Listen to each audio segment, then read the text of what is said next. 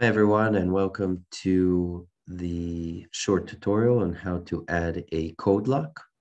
So a code lock is very, very popular in escape rooms and scavenger hunts.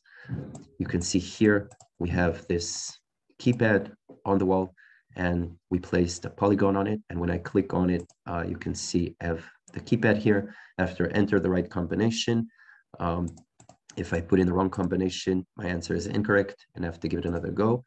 If my answer is correct, then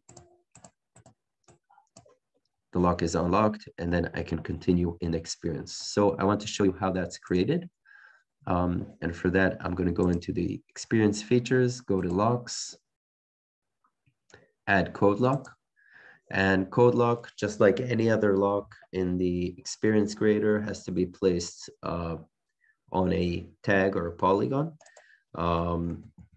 It can't just be hanging out there. So I'm going to choose either a tag or a polygon, in this case, a polygon.